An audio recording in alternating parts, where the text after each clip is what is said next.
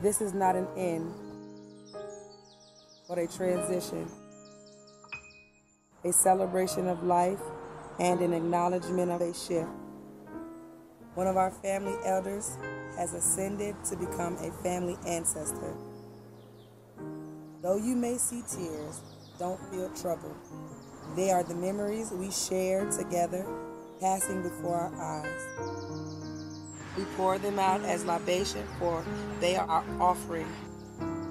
They are a testament to the love she gave. If you feel grief because you think you lost her, fret not. Just like our Savior is always near, so are our ancestors. She continues her walk beside the Lord because we know it is on earth as it is in heaven.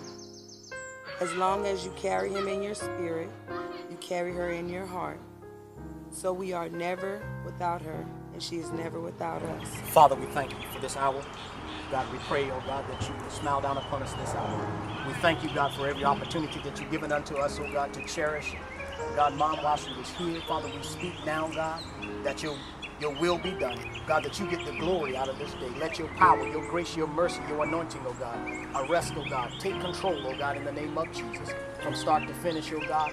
God, bring peace, oh God, to the atmosphere in the name of Jesus.